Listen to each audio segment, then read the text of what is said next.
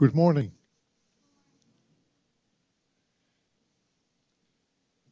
The boss just left us. Yes. My name is Joop Walraven. I would like to welcome you on behalf of the organizers of the school.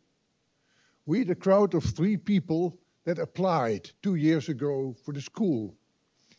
2 years ago, we had a similar school on the topic, light and cold atoms, which is a very active field with many young people. And one of the aspects of the field is that we organize schools. And when we found out, and these schools often are given in Europe, but we found it out that it's possible to organize such a school also in South America. And that's why we feel very positive about it and support this school. You see there's 2 organizers from Brazil, and I'm from the Netherlands. You've seen the list of lecturers. These are excellent lecturers, people that are very active in their field, and so it's a great opportunity for you to interact with them. And we would like to promote as much as possible an active attitude. But there may be differences in the students. Who of you is an experimentalist? Yes. And who is a theoretician? It's about 50-50. Actually, that's what we find. If we talk cold atoms, interaction with light, it's usually 50-50 experiment and theory. That's not in every field. Our field is very rich because of this. It means that you can learn from your co-students and meet students that will grow older with you in parallel. And at school like this, you can make friends for life and scientific colleagues for life. Who of you are from Brazil? Yes, that's the majority. Who is from South America, not Brazil? That's a nice crowd. Who is from outside South America? That's the European guy, you know. We organize a special exam for those who are not from South America. Okay. Unfortunately, one of our distinguished speakers, Professor Davidovich, you know he has a very important role as the president of the academy in Brazil. Unfortunately, he couldn't make it, but he promised us a very strong colleague to deliver his lecture. So, you've also seen the program. Inside the program, let me see. You see here posters. That's an opportunity to present your work, and we really want you to be active. This is a school. This is not a workshop or something. No, it's a school. It's an opportunity to learn a lot, and you can do that by presenting your posters. There's also work in groups. Yes, work in groups. Later on, we will explain what the work in groups mean. So I think this is what I wanted to say at the start. Oh, this doesn't work, of course. So what's left is to wish you a fruitful school, and I would like to give the word to the first speaker, Philippe Courteille.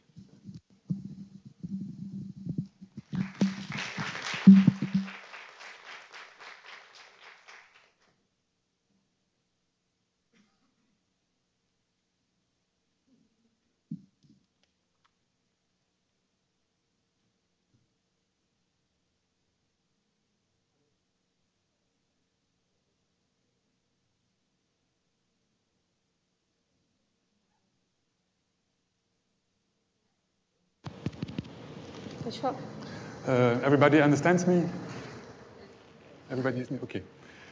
Yeah, good morning. My name is Philippe Courteille. I'm from San Carlos. It's a campus of the University of São Paulo in San Carlos. And yeah, so my role is to give you an introductory lecture about this field that the whole school will be all about. And so I expect that not everybody will be from the area of cold atoms. Actually, who is from this area? Who is working experimentally or theoretically with cold atoms in the auditorium? So it's a small minority. So actually, the field of cold atoms is not very present in South America. So I think it's really a good idea to have an introductory lecture to get you involved a little bit with the basic concepts of this lecture, of this topic. It's not a very old field of physics. I mean, it's a quite young field of physics, interaction of light with atoms. Actually, what this field is mostly all about is the control of the atomic motion. It's not about the internal structure of the atoms, which is, of course, a very older field of physics, but it's more about the control, or it's also very much about the control of the atomic motion. And this field is called also atom optics. Okay, and so it's like what you do with light. Light is a wave, and we know that matter has also wave-like properties. So applying similar concepts that are known for light to atomic matter waves, this is the field of atom optics. And this field is now in the last 30 years has been growing very much due to invention of very powerful experimental technique. So what made all this field come up is experimental progress. Without the experimental progress to make cold atoms in the first place, to trap the atoms and to analyze them, this field wouldn't simply exist. Okay.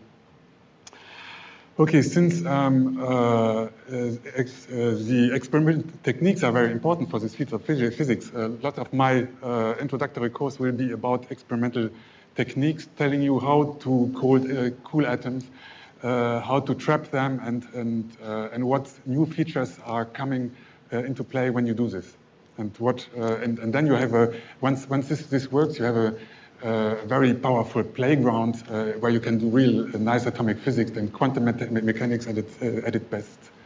Okay. Now about the organization of this lecture, there will be 5 lectures. So I will concentrate the first one or 2 lectures about describing a little bit the quantum mechanical formalism that we use in order to describe the interaction of light with matter. Then in lecture 3 and 4, I will focus more on the interaction of light with matter to exert forces on the atoms, and how these forces can be harnessed for cooling and trapping. And the last lecture, I will use this knowledge that we have acquired then to talk about synchronization effects, collective effects in light-matter interaction, which will be a little bit more specialized. Okay. Now about the organization, I prepared a script for this lecture, which can be downloaded.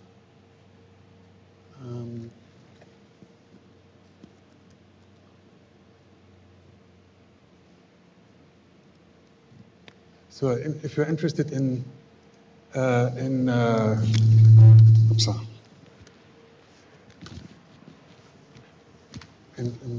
looking at the script, you go to the web page of our, this is my group in São Carlos. So the Instituto de Física de São Carlos, USP, VR, and then strontium. Like the mechanical element strontium, so tilde strontium. And then you go to the menu, teaching. Okay, then there's here this lecture here. You click here, and then you can download the lectures here. So the lectures actually are excerpts from lectures that I give in San Carlos, so various courses that I give in San Carlos. So it's a little booklet. In fact, many large parts of this booklet are copied from other textbooks. Like a very good textbook is Metcalf and van der Straten and John Weiner and Ho, who have written books. So you may as well consult this. But you can also have a look here. So if you go to this web page downloading this document, the advantage here is that there are some simulations that I use to prepare some graphs.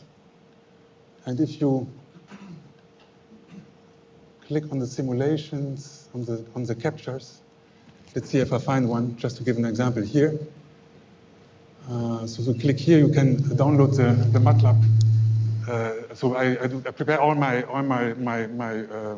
graphics with MATLAB. You can download the MATLAB code. You can run it on your computer and play a little bit around with the parameters, just if you're interested in seeing how that works. No? Okay. So just click, go to the picture, click on the captions, and you will have this thing. Okay.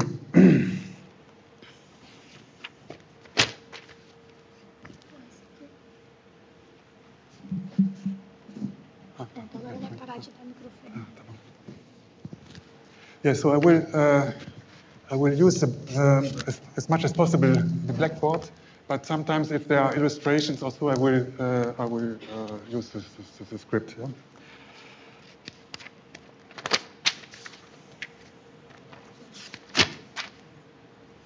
Okay, so our microscopic world, of course, is dominated by matter and light. So these are the two things that exist. At least at the end of the 19th centuries, the people thought that the only thing that really exists is atoms and light. So the notion of atom has a very long history. And so already Leucippus and Democritus, 2,400 years ago, already thought theoretically about this problem. And actually, it's a citation from Democritus, who said, "There's nothing else than atoms and free space." And nowadays, we know that he was not that wrong. No? I mean, it's actually pretty close to reality. What you have is atoms, and between the atoms and between the particles making up an atom, you have a lot of space. Okay, and you need that space in order to make to allow for the dynamics to occur. Of course, the notion of the atoms, of the atomic structure, has evolved during the centuries. And there's a very complicated history, back and forth, with changing notions. But at the end of the 19th century, this was like that. You had atoms, so you have matter. Matter is constructed of atoms, and atoms are massive particles. And then you have light. Light is a wave, okay? And then light can interact with atoms, of course. Now we know that since quantum mechanics, that this is not as easy, because light has also particle features, and matter can also have wave-like features. So all this is a little bit more intricate.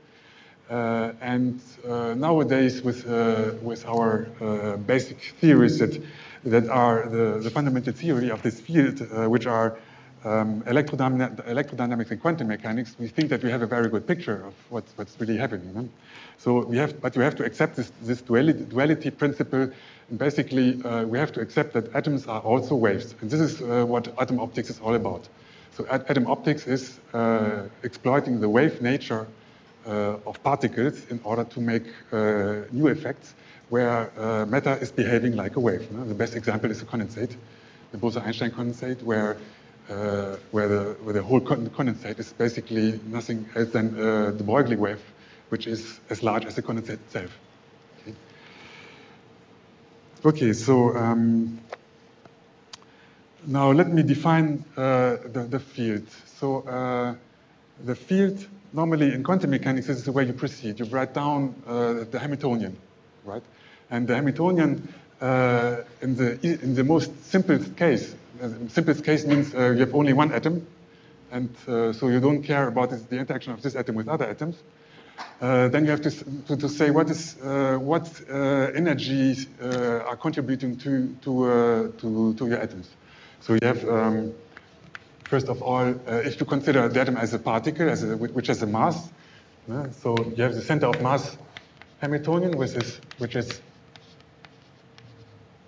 write it with capital mass key. So this is a kinetic energy, and you can put this particle also in a potential. Then you have this Hamiltonian of an atomic center of mass. Okay, but we know now since Niels Bohr and at least that atoms also have an internal structure. So you have also to write down the Hamiltonian for the electron. So this is the center of mass. Now you have to write down the Hamiltonian for the electron.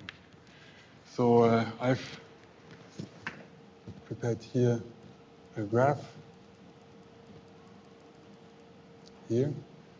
So the people working with strontium, they know this very well. This is the so-called Courteille diagram of strontium, atomic strontium. This is a simplified diagram of the relevant levels which play a role when you play around with these atoms. Now, in investigating the structure of these atoms, this is the role of atomic physics. This is what people do who are trying to investigate the internal structure. So what levels are there? What are the spin configurations? What is the transition probability between different levels? Okay. But in atom optics, we are not interested about this. We just use this as a feature or as a tool in order to manipulate the atomic motion. But we have to know, of course, the level structure in order to play around with the atoms, because these degree of freedom, they're angled somehow. No? So if you throw a photon onto the atom, you will excite maybe an internal level, but you may also accelerate the atom via photonic recoil. So this interaction will have an impact on the internal structure and also on the external on the external motion. So since we are not interested in the details of the internal structure, we just write the Hamiltonian for the internal structure like this. Okay, so h bar omega e is just the energy of all those levels. I runs over all the different possible electronic configurations, all the states that they exist, and here this ket bra I is just in order to it's just a projector on this state. But what this energy is, these are the atomic physicists who make spectroscopy and do all kinds of calculations and measurements, who have to tell you what this is, and not only where the levels are, okay, but also what is the transition probability, or let's say if you have excited a certain level, how likely is it for the level to decay spontaneously? Okay, all this needs to be known before you do atom optics. So we will accept this and not bother too much how we got there, and just consider for the following. And during all my lecture, and I think during the lecture for the lecture of all speakers of this course, we will concentrate on this and not go beyond. Okay, but then you have the light fields. I mean, this lecture is about the interaction of cold atoms and light, so we also need to write down the Hamiltonian for the radiation field.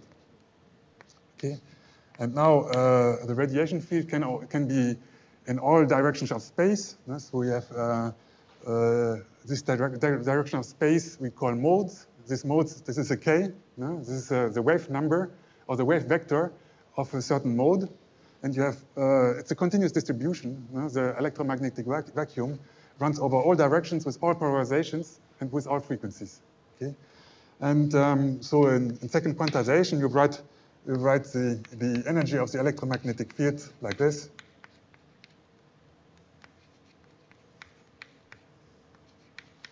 So every mode is basically a harmonic oscillator, which has numbers of photons, which make up the intensity. And these numbers of photons you write down by this combination of annihilation and creation operator and second quantization. Okay, so this is basically the numbers of photons. This is the energy of the photons, and this 1/2 is the energy of the vacuum fluctuations. Okay, because since all the photons have the same energy, you can consider them as a harmonic oscillator. Like in the harmonic oscillator, also all the energies spacing is the same, is constant. So this is the same for photons because all the photons are the same. So you can identify a mode with a harmonic oscillator, and of course then you have a zero point fluctuations, which we have to take into account. Now during most lectures we will not talk too much about the quantization of the electromagnetic field. There will be, however, exceptions. I think Michel Brun is doing cavity QED, so he will concentrate more on this part of the Hamiltonian. But in most cases, or in many cases, not in all cases, but in many cases in atom optics, we have so many photons in the modes that one photon more or less doesn't matter. So if you have a laser, you have trillions of photons, and one photon more or less doesn't matter, so you don't need to quantize this degree of freedom, okay? And you consider it as classical. Okay, so these are basically the different contributions that in principle you should care about if you investigate the interaction of light and atoms at the most fundamental level possible, I would say. Because if you, what you really have in physics or in nature, I mean, it's all interactions are mediated by collision processes, right? For example, collisions of an atom with a photon. Okay. Then, if the atom was initially in the ground state, okay, after an absorption, for example, it might be in the excited state. Or when the photon is scattered back, the atom might be in the ground state, but the photon is going into another mode. Okay, so you can picture this as a collision process. In a collision process in quantum mechanics, you typically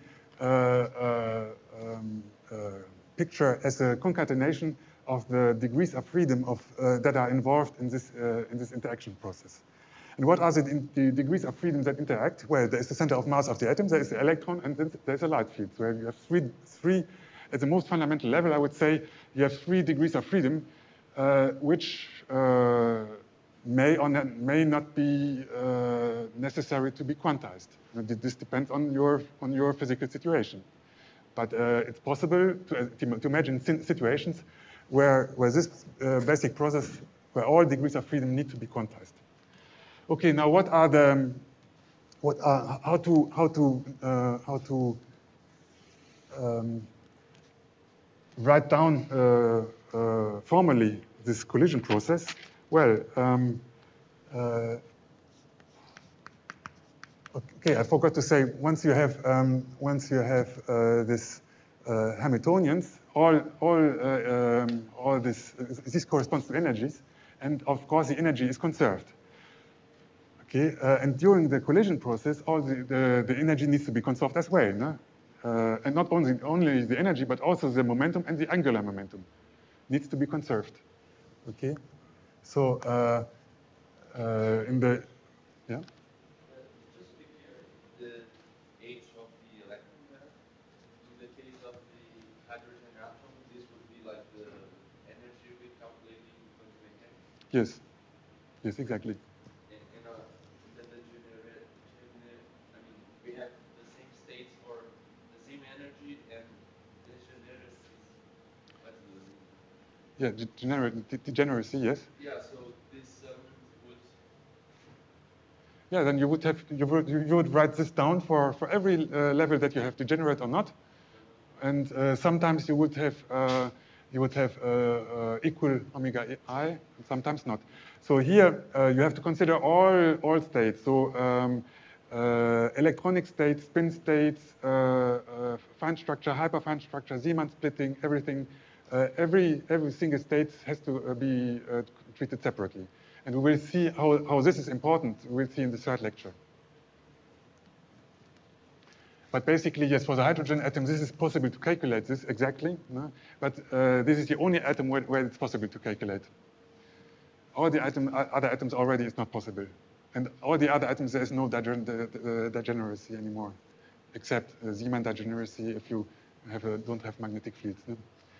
Okay, now here, what are the physical quantities that describe this collision process? Well, there's always some entity which must change. For example, if you absorb a photon, there must be a photon annihilated. Okay, so this you could, or if you have an emission of a photon must be created. So, for example, this is a photon which is created. If a photon is created, then normally when the photon is created, it's due to a de-excitation process. Okay, so that means that together with this creation photon, you must have a de-excitation process of the atom, which I write down by the Pauli matrix for de-excitation. Basically, the Pauli matrix for de-excitation is nothing else than the transition from state 2 to state 1. Okay, 2, 1. Okay, but, and this is now important, and this is essential for atom optics. This is not the only degree of freedom, because we learned we have photons, we have excitation, but we also have the center of mass motion. Okay, and now this needs to be needs to be counted by another degree of freedom, and this degree of freedom is, you can write it like this. Okay, and this is an operator which is called the acceleration operator. So it makes a transition from a state. I write it like this. If the atom has initially the momentum p, then due to photonic recoil, the atom goes to another momentum velocity state, which is displaced in momentum space by the photonic recoil, which is h bar k. Okay, so in fact, this R is an operator. Yes, a quantum mechanical operator. Okay, and it's possible to show. Formally, it's possible to show that this applying this operator to a momentum state, the momentum state is dislocated in momentum space. Okay, you can read this in quantum mechanical textbooks or also in the script. At some points in the script, because this is a short script, some points of the script there's a link to a more extended script where there's some quantum mechanical calculations, for example, showing that this is true. Okay. Now you have concatenation of 3 degrees of freedom, and I would say this is the most basic thing that can happen. Of course, there are many more things that can happen, but this is the most basic thing that can happen. And if an atom is hitting, a photon is hitting an atom, at least there will be an absorption, there will be a transition, and there will be a photonic recoil. Yeah? And this here is, you have the change of a momentum is only h bar k. And h bar k, the recoil of a single photon is very small. Okay? And that means that in order to be able to have any effect, any detectable effect from this photonic recoil, the atom must already be cold. So if P is huge, if P is, let's say, 10,000 recoil, then 1 recoil more or less, you will not be able to measure it. But if it's cold, if the initial momentum is already colder than a single photon recoil, as in the case of Bose-Einstein condensates, for example, then transferring a single photon recoil to 1 atom of the condensate, for example, will expel the atom from the condensate, and you can detect it separately from the condensate. Okay, so you need cold atoms in order to for this term to be detectable or interesting. Okay, and this is basically what a big part of the school will all about, no? Investigating this term. Okay, now why is atom optics interesting? I prepared here a small picture. I think one of the reasons is because atomic clouds, so if you don't have only one atom but many atoms, they're at the same time macroscopic and microscopic. They are microscopic because the clouds are very dilute. So typical densities are 10 to the 12 atoms per cubic centimeters, which is 10 orders of magnitude below the density of the air that we breathe. So these experiments are made with very dilute samples. So you can imagine the trajectory of a photon just bouncing off individual atoms by Rayleigh scattering, for example, which are located in the cloud. So you see here, there's a trajectory of one photon entering the cloud, is hitting one atom, is absorbed by one atom, is re-emitted into another direction. And if the cloud is optically dense, then there can be a lot of absorption re-emission processes before the photon finds its way out.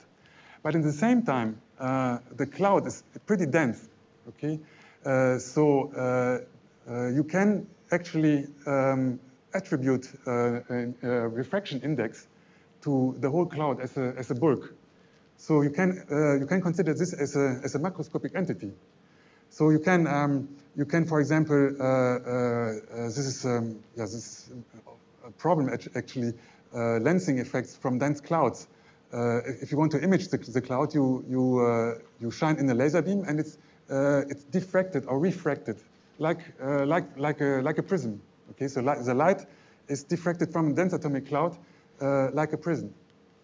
You can also order the atomic cloud in optical lattices, and then you can have other collective effects like optical lattices also, like photonic bands, where you have backscattering in various directions here. But what is interesting is that that the fact that your sample is at the same time macroscopic and microscopic allows you to study the transition from the quantum world to the macroscopic world. And this is very interesting because there's a lot which is unknown.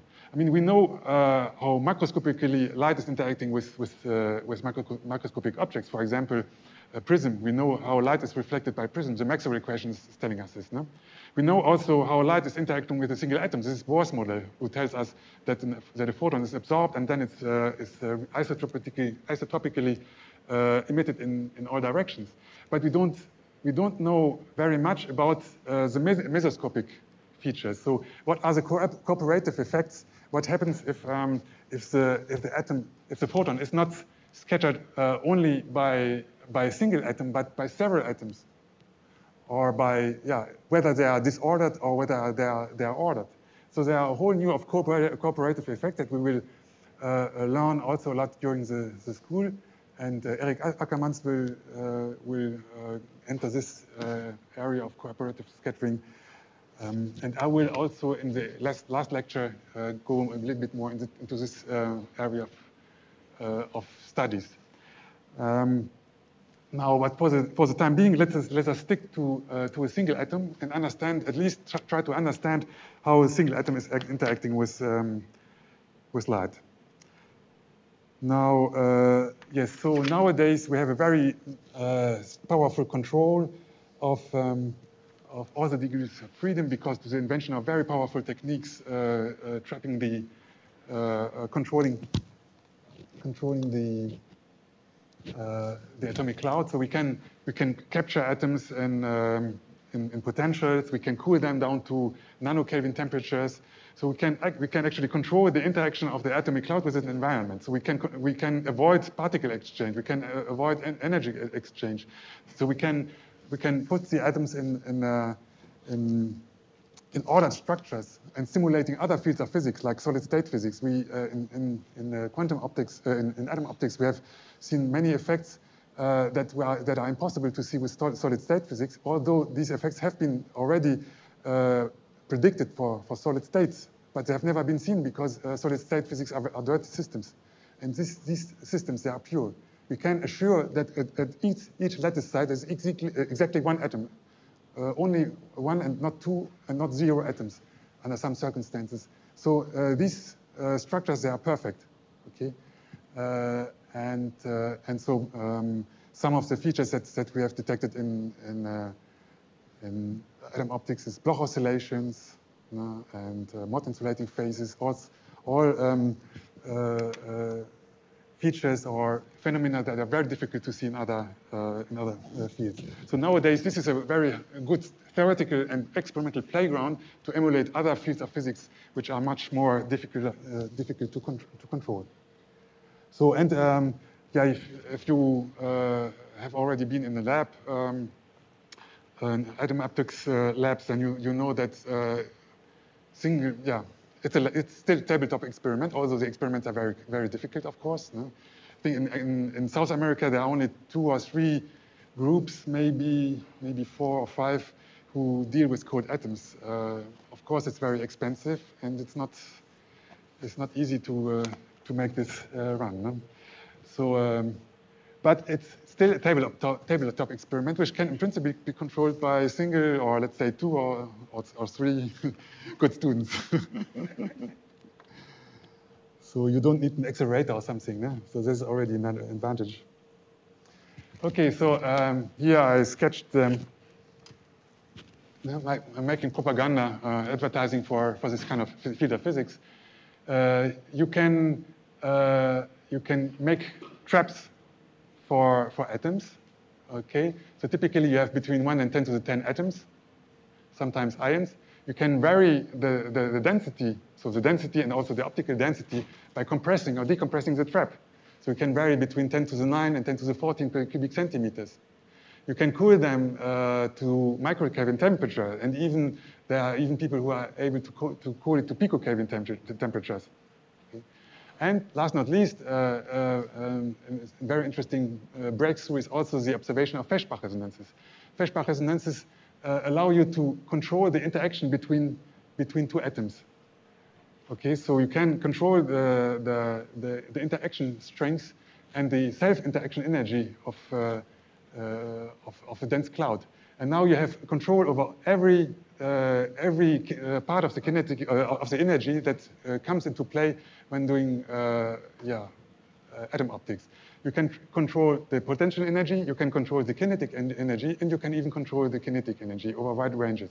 So you can actually zero the interaction energy and make it perfectly ideal gas, or you can make it huge and have a unitary, going into the unitary regime, have a global interaction of every atom with all other atoms. Okay. So this makes the strength of this field of physics, and I think it's really worth considering this for basic experiments. Now I have to go a little bit, prepare a little bit the background for the theoretical description.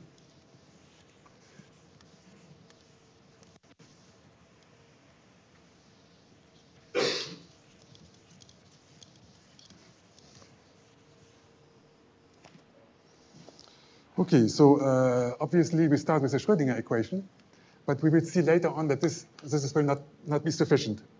So Schrödinger equations, I suppose that everybody of you is familiar with the basics of quantum mechanics and electrodynamics, and everybody has seen the Schrödinger equation. Normally, what you do when the system is complicated, you do perturbation theory. Okay, so you separate your Hamiltonian into one stationary part and one part that you consider as a perturbation, which may be time dependent. So this is time dependent perturbation theory. Okay, we assume that we already solved the stationary Schrödinger equation. So we assume that we already have a basis of eigenfunctions for the stationary part of the Hamiltonian. Okay, And actually, this time-independent Schrödinger equation for the time-independent part is already the result of a separation ansatz starting from a time-dependent Schrödinger equation also for the non-perturbed part of the Hamiltonian. So the solution of the time-independent part of the Hamiltonian will also result in time-dependent wave equations, which are basically the eigenvalues multiplied with the phase factors, which corresponds to the energy of the corresponding eigenstate. Okay, so every eigenfunction of the non-perturbed Hamiltonian has a time evolution which corresponds to this phase factor. Of course, if you measure, if you're interested in observables, this phase factor is not interesting, but it may be interesting if you try to do transitions between different states. Okay. Now, what we do, now what we do in perturbation theory is that we express the time-dependent function of the perturbed Hamiltonian in terms of the unperturbed eigenfunctions. Okay, so normally you do this for all levels that your atom is subject to. So if your Hamiltonian is like for example your time-dependent Hamiltonian is a radiation field, then it may interact with all transitions which are over there. But if the frequency does not match between the difference of two energy levels, then the interaction might be very weak, and we can disconsider this. So in most time, and if you have lasers as radiation source, you can very often address exactly two levels that you want to make transitions. Okay, so let me come right away to level systems, which are for the most part of this course sufficient.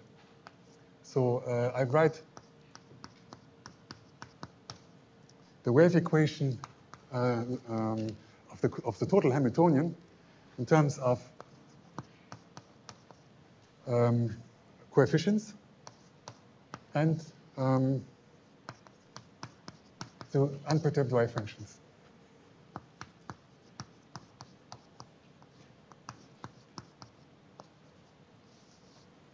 So the two levels are labeled 1 and 2. Okay. And now it's simple. We just insert this into the Schrödinger equation, and we derive from this equations of motion of these coefficients. Okay. So when we do this, then we get different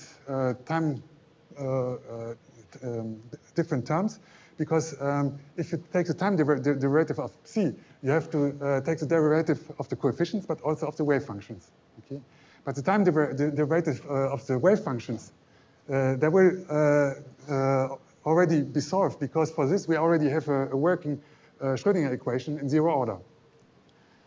Okay, so the terms which are remaining are basically only the following terms.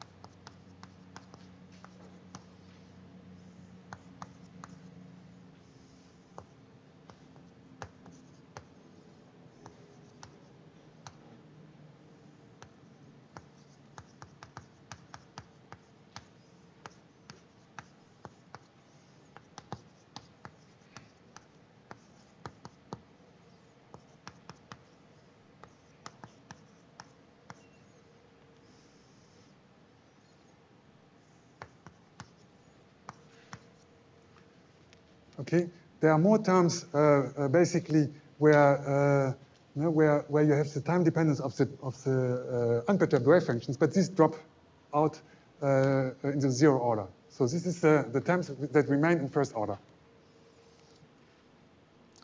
Okay, now we simplify these equations by multiplying from the left with 1 and also with 2. Okay, then you can extract those terms which go with 1 and those terms which goes with a ket 2, and you get two equations. Yeah, and also introducing the abbreviation. No, that's the energy distance of the two levels. I call this h bar omega 0. Then basically have the following equations.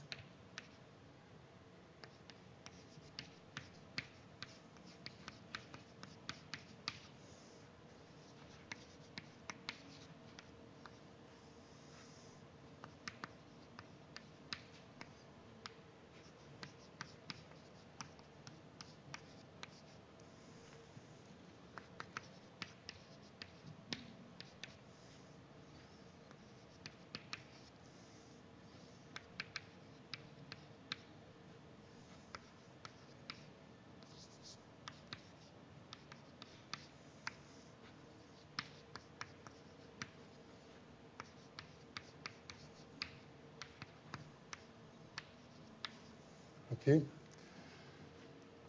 Now this is actually this is no approximation made here. This is just the result of an expansion of my wave function in two levels. So, or if you like, the only approximation made is to assume that I can approximate my atom by a two-level system. Okay, so I only address two of the levels with a laser beam, and only those two levels I extract from my atoms, and the other I just disregard. They can have an influence, but in many experiments they simply don't, because they are very far detuned. Okay, but so this is still exact, and you have now equations of motion of the coefficients. Now mostly what you have is you will want to study transitions between two levels. Okay, and transitions means that typically you choose your transition in such a way that they are in the interaction Hamiltonian, or in the perturbation, let's say. So this H0 here, you will choose as your atom, which is stationary, and all the transitions you will put into the perturbations. If you do so, then this here will not have diagonal elements. All the diagonal elements, which are the eigenstates of the atomic structure, they are in the atomic part. So if H1 has no diagonal elements, then I can disregard these two parts. Okay. So these will not contribute. Yeah? And I only have now very simplified equations, which are basically, let me write them down again. So A, don't forget, A is a probability amplitude of the atom to be in the eigenstate 1. For example, let's consider an atom here. 1, 2.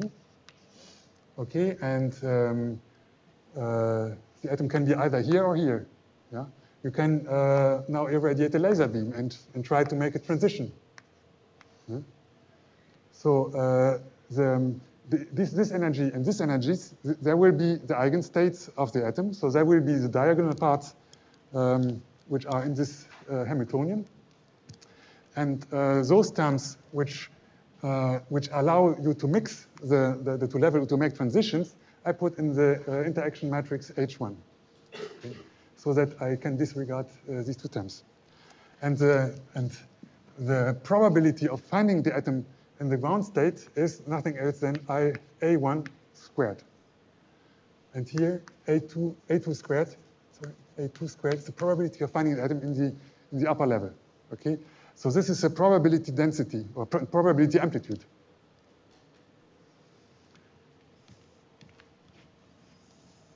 Okay, now I can write this like that. to make it a short notation, 1H2, and so there are two coupled differential equations.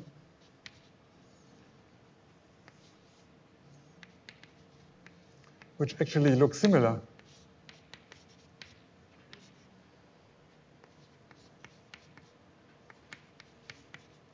No, they look very symmetric. No? It's like changing the index 1 and 2, and being careful about this order of the matrix element. And there is a minus changing here, but otherwise they are exactly the same. And why is that? Well, there is no reason why I should have drawn the two-level system like this. I could have also drawn it like this. And basically, there is physically no difference between writing it like this and like this. So I can exchange the role of the probability amplitudes. Actually, we will see later on that there will be a difference, but this difference is only due to the fact that there might be spontaneous emission. Okay, if there's no spontaneous emission, the two levels are completely equivalent. It doesn't matter what energy is between the levels. But as long as there's no spontaneous emission which breaks the symmetry of the two levels, these equations must be identical. Okay. Now. Mm-hmm.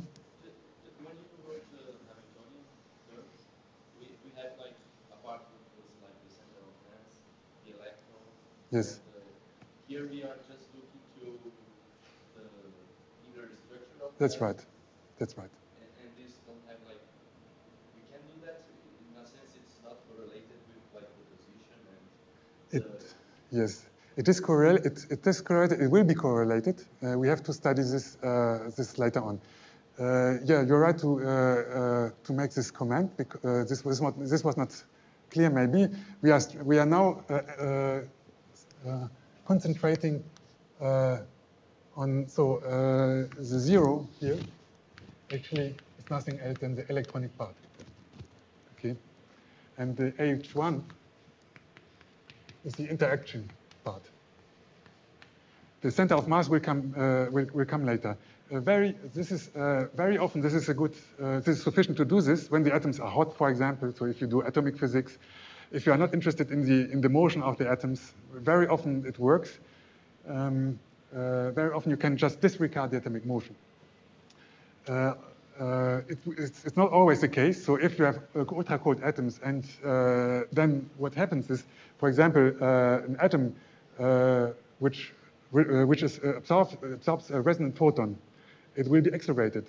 Once it's accelerated, it has a velocity. And the velocity makes that the subsequent photon see a moving atom, which is now moving away. That means that the transition of these atoms is Doppler shifted with respect to the next coming photons.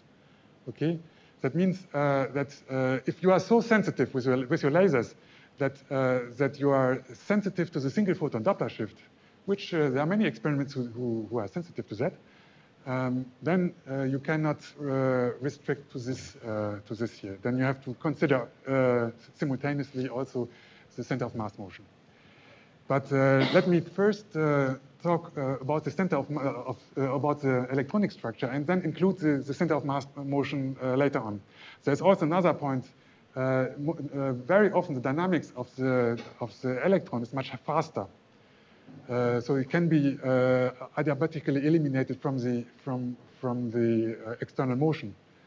So whether the atom is moving slowly or not, it will always follow the internal dynamics. This is also not always true; depends on the experiment. But in many experiments, you can separate the internal dynamics and the external dynamics. So this way you are doing actually the H interaction don't have the exponential value. Right? Yes, exactly. So this is only, let's say, for example, I only consider one mode, no vacuum fluctuation, no spontaneous emission, one mode. So I don't need the label K. So for example, photon annihilation and creation of an excitation. So this is what I'm studying right now. Plus the complex conjugate, no? Let's see. Which is also possible in always, no? Okay. So now let me be a little bit more specific about the laser. So I write now explicitly the perturbation. I mean, this we learn in electrodynamics that the energy of the interaction energy of a radiation field and a dipole, you can write like this. It's a dipole, the dipole approximation. So we always stay in the dipole approximation right now. No? It's the electric field times the atomic dipole moment. And the electric field is, of course, a cosine or a sine. You can write it like by a polarization vector. Then you have a cosine. Let's consider propagation along the z-axis, for example, times r. So E times r is the dipole moment. No? And the rest here, this is the electromagnetic field.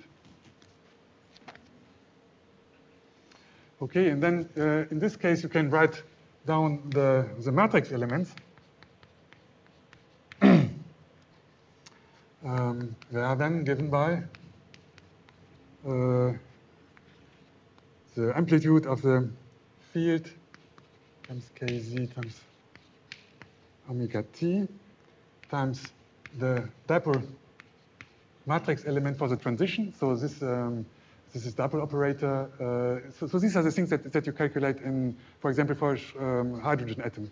You can calculate this explicitly. If you put here your orbitals, your wave function for the initial state, for the final state, and you couple them by a matrix element R, then you can calculate this transition amplitude. Okay, but since we are not interested in the atomic details, so we just write down here an abbreviation which put everything that we are not interested in right now into a single symbol, which is called capital omega, and which we will call the Rabi frequency.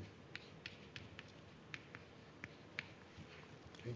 So this is the Rabi frequency, and we will see what the purpose of this Rabi frequency will be. So typically, we also let the z be zero. Since we have only one atom, we can also put it in the origin. So you can just let z be zero. And now we have to do an approximation in order to be able to solve the system analytically.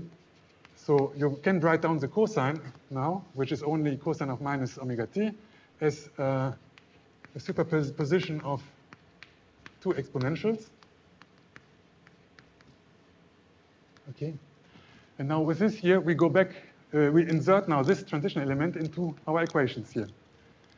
Okay, and then you will see that if you put this, let's say you take the first exponential here, and you put this into this equation, then you will see that we'll have terms here which are proportional to e to the minus e omega 0 minus omega t. If you take the plus, if you take the minus, you will have a plus. Okay. Now, I said that typically if we wanted to do a transition and be able to treat this as a two-level system, we choose normally the frequency here. So let's call the distance of the level omega 0 and the frequency of the incident light omega. The transition will only be very efficient if the frequency is close to the transition frequency, omega close to omega 0. Now, if you have omega 0 minus omega here, you will see that you will have terms that are slowly oscillating, and you will have terms that are very fast oscillating because omega 0 is on the same order as omega, and if you add them up, then you have twice the oscillation frequency. So these terms, the fast oscillating terms, they are usually neglected in an approximation, which is called the rotating wave approximation.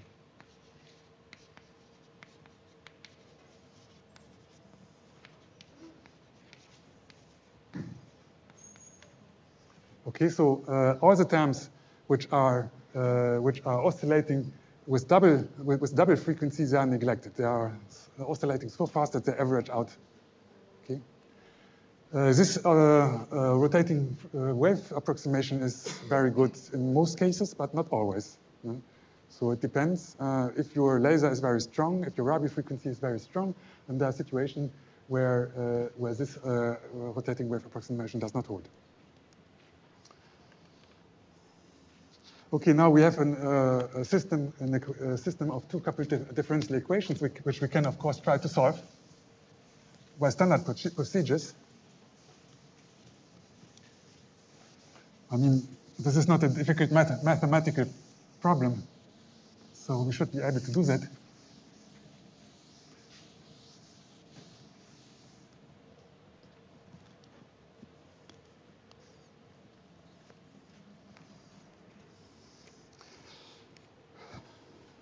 Well, in the basic procedure to solve such a differential equation is the following. First, let me introduce an abbreviation, which is called delta. And delta is defined as the difference between the incident laser light and the resonance frequency. So omega minus omega 0 is called detuning.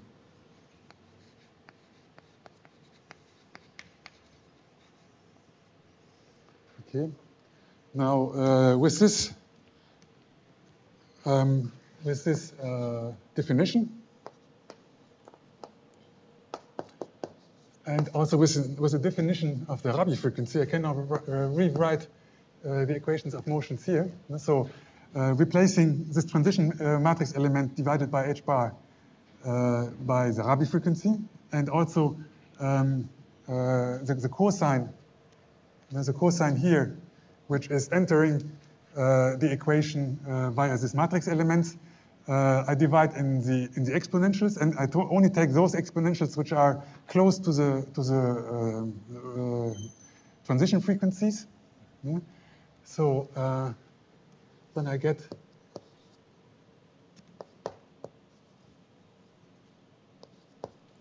this here, and A2 minus A2 e to the minus E delta T. Okay. So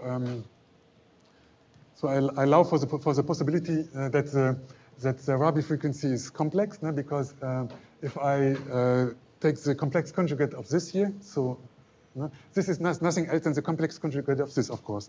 So if I call this the Rabi frequency, then this is a complex conjugate of the Rabi frequency. Okay. Yes, so these are the two equations that I need to solve. And in mathematics, we do this by making an ansatz. And the ansatz is typically an exponential. So one ansatz that is already motivated by the fact that we know what the result is. But you will see that this leads very quickly to a solution. So this is an ansatz that we can make. If I put this ansatz now in these two equations, you can do every ansatz. I mean, you will always get the right result, of course.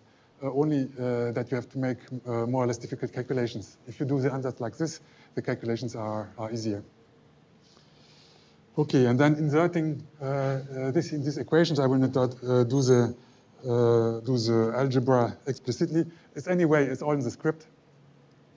I can see that I get the following conditions.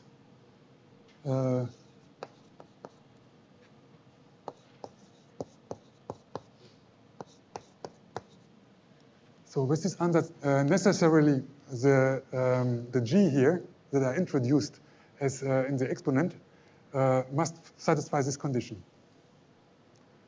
Okay, so the omega here, the delta here. So by inserting this here, I get two equations, and both equations lead to the same conditions, which is this condition here.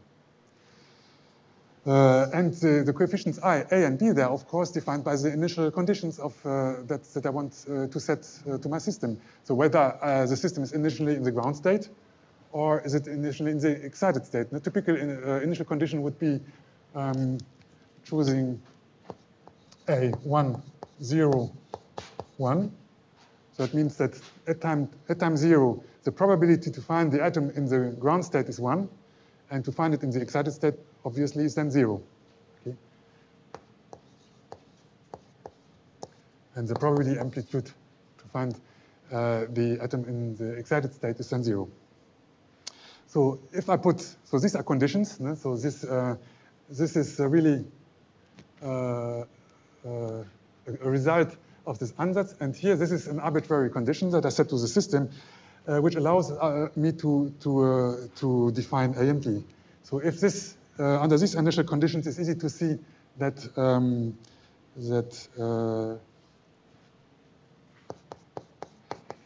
A must be minus B, no? Because if t is equal 0, here, no? If t is equal 0, then obviously A1, let's see, A1. It's, yeah. No. See. This is it.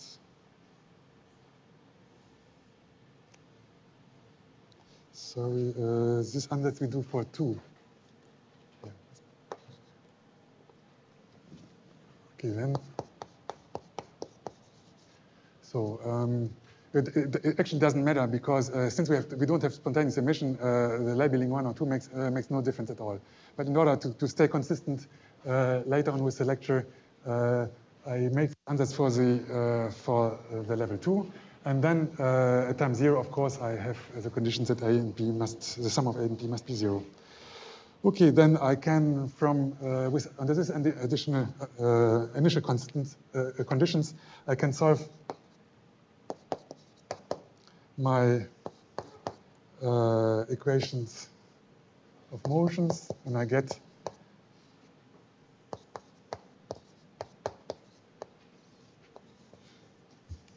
G to time. Okay. Now, now of course, I substitute B here with minus A, and then I can write it down like this. Now, A1 I can calculate because A1 is nothing else than the integral of A1 of A2. So I have to try to calculate the integral of this equation in order to calculate A1. And if I do this, so let me write it quickly here. So this is the integral of A2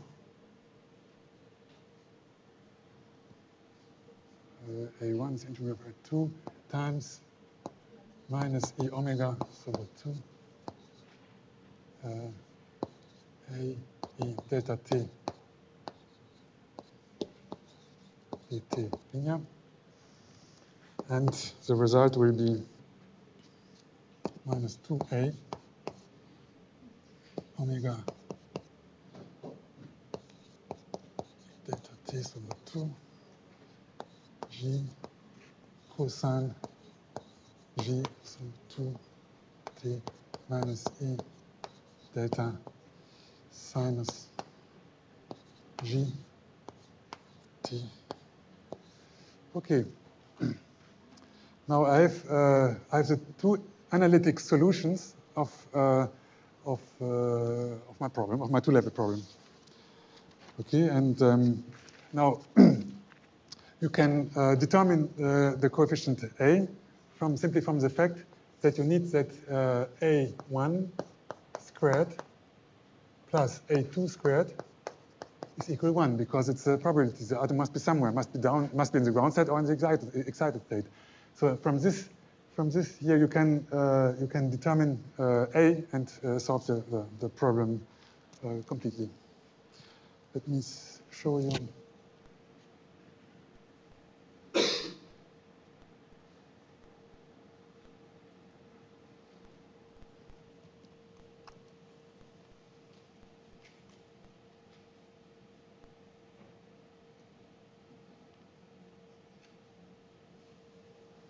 It's not appearing. Oh, yeah. So actually here you see a part of the calculations and you see the final result. Yeah. And if I plot this, this is the graph. So actually here you can click on this and for the MATLAB code if you're interested. Now the blue line here is for delta equals 0. So if I choose the detuning 0, that means that omega is exactly omega 0. So this is what we call resonance, the resonance condition. Then I get an oscillation here, which is periodic in 2 pi. Okay. So actually what I can do, for example, I can irradiate a laser beam for a period corresponding to t over omega, t over omega. What I do then is I put all the population in the excited state. So if you do a radiation pulse here, which is not continuous, but which is only a pulse, and if this time here is equal to pi over omega, then after this time, the atom will be in the upper state. It will go from the ground state to the upper state. So this is what we call pi pulse. Okay, so you can actually make an inversion. This is maybe surprising that you can invert the energy of a system. This is in violence to the thermodynamic equilibrium. No? So it's in violence to the Boltzmann law, which says that the lowest energy states must always have a higher population than the higher energy state. Okay, but of course it's not a system which is in thermal equilibrium. It's just we don't have spontaneous emission yet included. Okay, but and there are many systems which are metastable. They are used in quantum information a lot, of course. No? If you have a stable to level system where the upper state is sufficiently stable, you can make an inversion. You can put the atoms in the upper state, which corresponds to negative temperature, if you like. No? Now the problem is this only works if you have your laser put exactly in resonance. No? If your laser is not in resonance, so if there is some detuning, you have the green curve here. Now this is the green curve is calculated for detuning corresponding to gamma, where gamma is the natural language, which we learn about later. And the red is even larger detuned. So which is interesting, by increasing the detuning, you increase the Rabi frequency because the frequency is higher. But the probability to go to the excited state is lower. You can never go to a fully inverted state with a detuned laser. You have to put your laser exactly on resonance. Now this is difficult technologically because your level system here is only stable. Your upper state is only stable when it's metastable. I mean, if national line width is very narrow. Otherwise, the state would decay very quickly to the ground state. This is not what you want in quantum information, for example. Now, but if your upper level is metastable, that means that the line width is very narrow, and that means that your frequency, so the radiation frequency that you use to do the inversion, must be very, very precisely defined. Okay, so for example, in strontium we have this intercombination line. There is one line which is 6 kilohertz wide, which is in the red spectral regime. And in order to be able to put the laser on resonance, we need to provide a frequency which is 689, and then what's coming then? Well, there are all in all it's 10 digits or 9 digits. So let's 1, 2, 3, 4, 5, 6. I think at least so many digits. Well, it's a lot of digits, and your laser must be so stable that it's not fluctuating here. And this is technologically difficult, I can tell you. But there are people who can do that even more. No? There are people in the United States and Europe which can go to the, I don't know, 10 to the 15th, no, or something. Yeah, there was a question? Can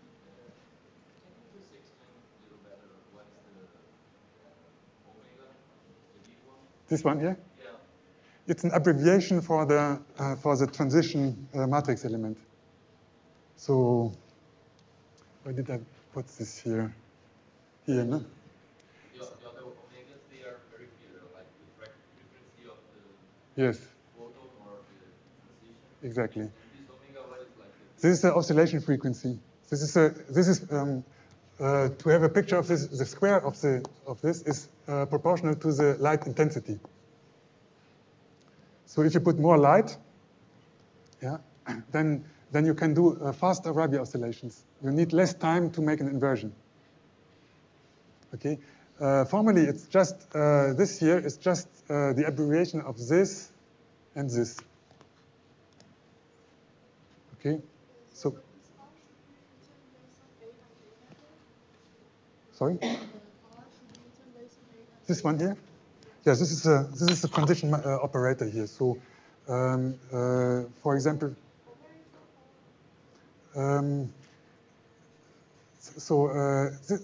this here is a scalar, and this is an operator. Okay, so you would, I mean, basically, this is I don't know how familiar you are with quantum mechanics. This is spherical harmonics for dipole operators. So you can have it for quadrupole, octopole, or something. And I don't remember exactly the shape for the dipole matrix operator. So it's a spherical harmonics, which depends on this here. And so if you have your hydrogen wave function, you may have, for example, a transition between states C000 of your hydrogen electron, and then you have, let's say, Z. And then state C1000, and then you take the integral, and this is your matrix. This is your matrix element. This is this here. So 2 is just an abbreviation of this orbital, and 1 would be an abbreviation of the other orbital. And the Z here is just your R here. You could also write Z when I project it on the Z-axis. Okay. So here you have orbitals like, I don't know, for example, would be something like, I don't have it in my head now, like the orbitals for the main orbitals of your hydrogen atom. So you also have an R here, and if you calculate your integral, then you have to. Yeah, it's complicated mathematically, but basically there's nothing else than this.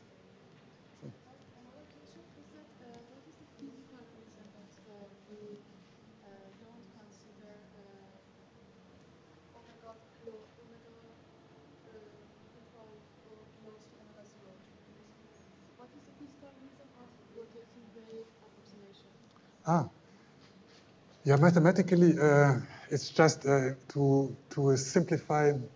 To get rid of the fast rotating terms, which would make it impossible to solve the equation easily. There's another interpretation that is very closely related to this, and you can also read this in the script. The rotating wave approximations. Basically, if you have your operator of your atom and your on the light field, then you have to multiply them. For example, here I have for the light field, I have a combination of photon creation and annihilation operator, and they interact with excitation creation and excitation annihilation operator. So in fact, my interaction Hamiltonian, I should write it more correctly like this. Okay, the atomic part times the atomic part times the photonic part. Now, if I multiply all those terms, I have 4 terms. Okay, I have this one plus this one plus this one plus A, K, annihilation, and this. Okay. Now you see, this makes sense. No, let me see. Here minus, and here plus. Okay. Now this makes sense. No, sorry. This makes sense because a photon creation corresponds to de-excitation. This also makes sense because a photon annihilation corresponds to a photon excitation.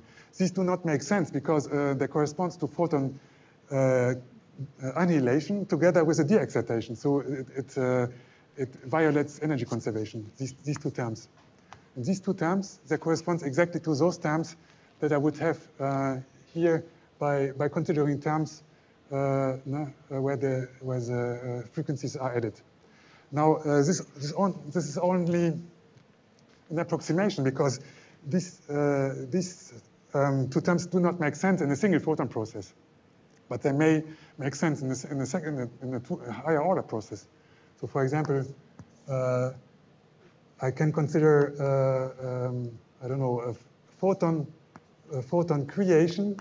So while the atom is going to a higher state, and quickly after that, the whole system is going back by absorbing a photon. Okay, and the order of the process is not defined by the Hamiltonian. The Hamiltonian is just the energy. It doesn't tell you whether the process has to be a single photon process or two photon process. Okay, so in higher order, these terms do make sense, and if the Rabi frequency is high, so that these two higher order processes are likely, then you have to consider also the counter-rotating terms, also this terms here, and these even lead to observable physical effects, which are called the Bloch-Ziegert shift, for example, so energy shifts of the levels due to the fact that rotating wave approximation may not apply. So this is the physical origin of this. So this derivation is semi-classical. So the whole quantum derivation, which photon annihilation and creation dropped a little bit out of this treatment. But this is what is behind that. So the Rabi frequency is basically the frequency of the oscillations. You have an atom, you shine a laser beam in, and then you will and periodically you will find the atoms in the lower state, then in the upper state, in the lower state, in the upper state. Okay, depending on these oscillations here. Okay. Now I think I have to speed up a little bit.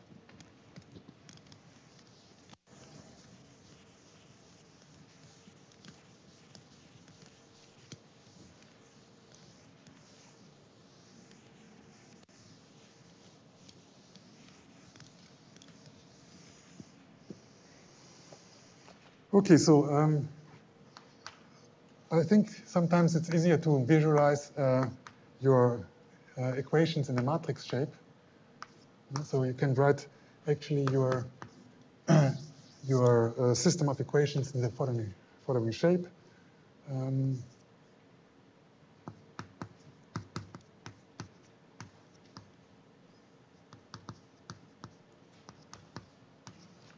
Actually, this is useful because this is also the way that you will program it when you write MATLAB codes or so. And this is your Hamiltonian. Okay, so your Hamiltonian has non-diagonal elements. This is what I said. So you have only a transition matrix element, but you don't have diagonal elements. These have been taken out in first order. Okay. Now, what you can do, you can simplify your equations by making a following substitution. This doesn't change the physics, of course, but it simplifies the equation. So simply by multiplying the amplitude of the upper state with a phase factor, which depends on the detuning, this will transform your equation into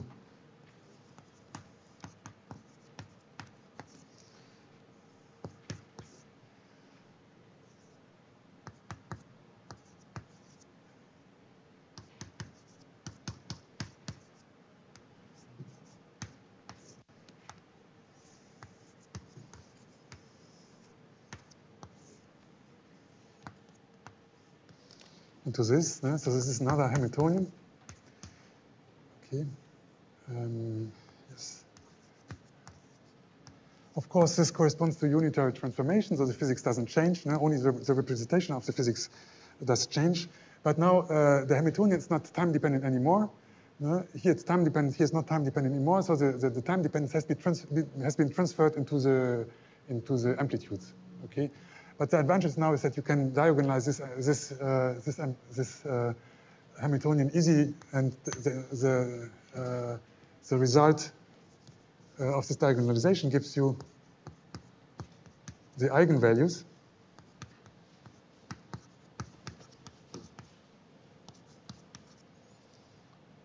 which are this one. So you have two eigenvalues, and which are separated by G. So I forgot to say G is also called the generalized Rabi frequency. No? Generalized Rabi frequency. And so if you have actually two states, 1 and 2, irradiating a laser beam will shift these states to some other states.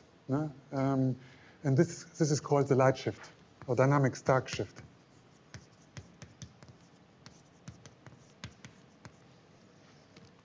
So the fact that there is some degree of freedom coupling the two states leads to an energy shift of the two states. And actually, if your detuning, your laser detuning is very large, so if delta is much larger than, let's say, the Rabi frequency, then you can expand this, because this is a root. No? So you have here G. Remember that this is the Rabi frequency plus the detuning. So you can then expand this in a Taylor series about omega, and then your approximate light shift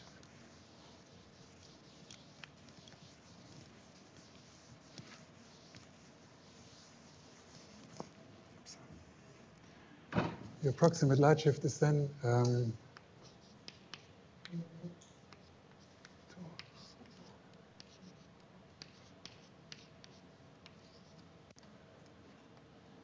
plus minus omega squared over 4 delta. Okay, and this formula is very often used because sometimes, or very often, we have laser beams which are far detuned and which are used to make optical dipole traps. And the optical dipole traps, they are just based on this principle. Because imagine that your laser frequency is not homogeneous. You have an atom, let's say, which is here, and a laser beam which is big like this, which has maybe a Gaussian profile, so you have lots of intensity in the middle and less in the center.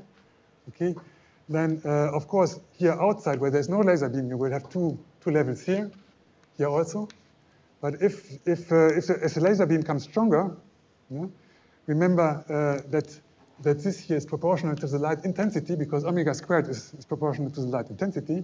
So that means that your light shift will be proportional to the intensity. Then it will look almost like this here. Okay. Now, if your atom is in the ground state, it will just experience this as a potential. So this is a potential for the external degrees of freedom now, which we will see later, which is able to trap atoms.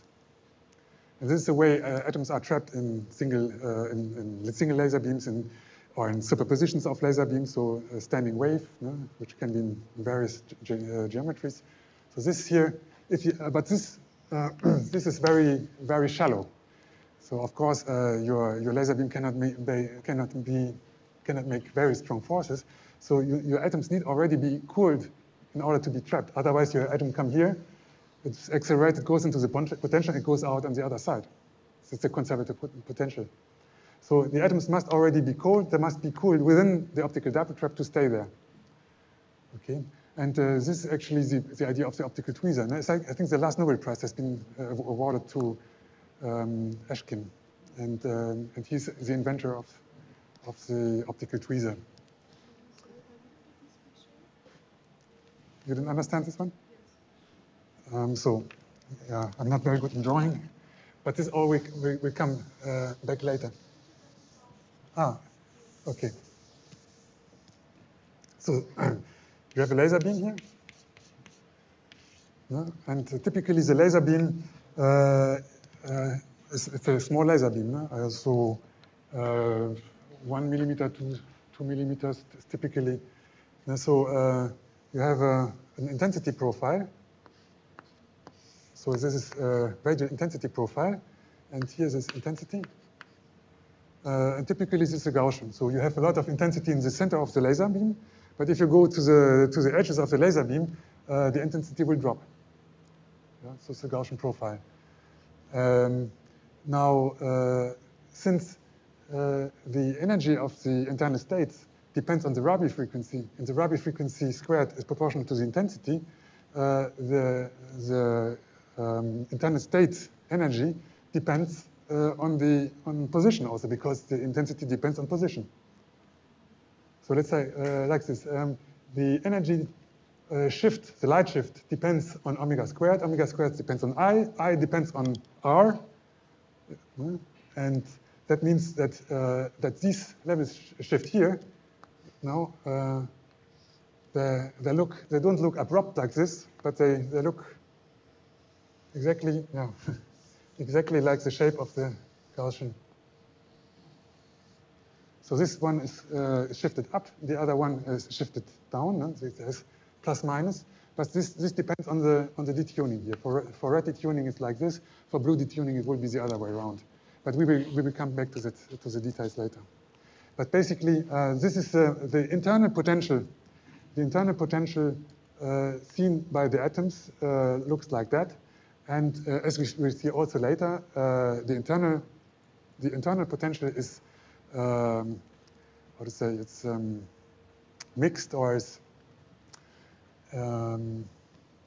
emaranhado, entangled. Yes, it's entangled with the it's entangled with the outer degree of freedom, and then the outer degrees of freedom. So the kinetic energy that I wrote on the initial formula here, this comes into play now, and this is what you trap. So this is an example where the internal degrees of freedoms are entangled with the outer degrees of freedoms, and you can manipulate the motion of the atoms by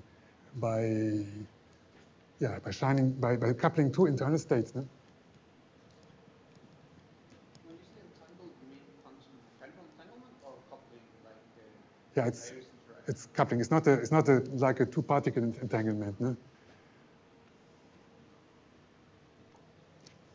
Another question. There is, if I understand right, you can have like imaginary energy. Yes.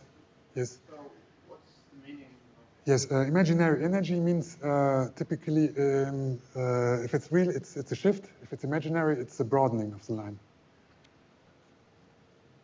Yes, but since we don't have spontaneous emission yet, I think this is better to postpone this this discussion to once we have spontaneous emission. Actually, spontaneous emission is not easy to include here because your Hamiltonian needs to be Hermitian, no? And spontaneous emission does not correspond to a coherent process, so it's not possible to include it directly into the. Oh, sorry, no, I'm talking bullshit. This is real here. Sorry.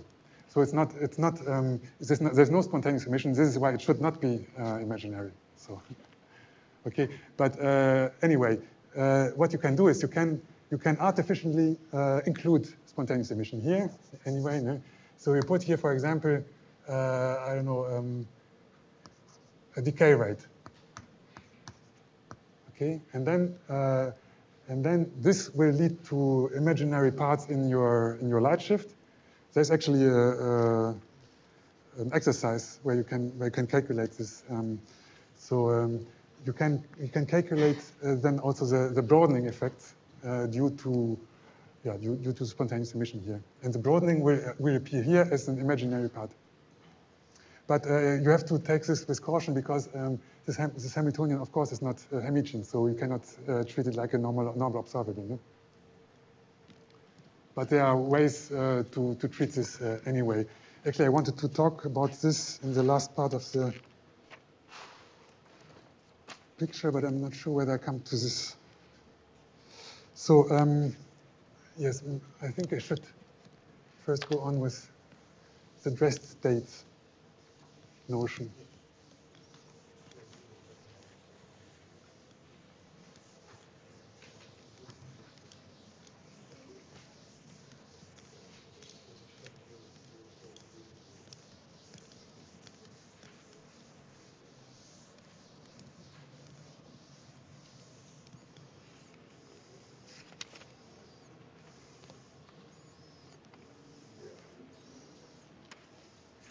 So, okay. Now, if I come back to the Hamiltonians that I've written down initially, then there was one Hamiltonian which actually. Philippe, how much time do you need? Yeah, you told me it would be more than 5 minutes, I think. So. Maybe better to yes, I agree. Yes. Yeah. Okay. Then let's continue this afternoon. So then, so we take half an hour for the coffee break, as scheduled. Okay. Mm-hmm. Thank you.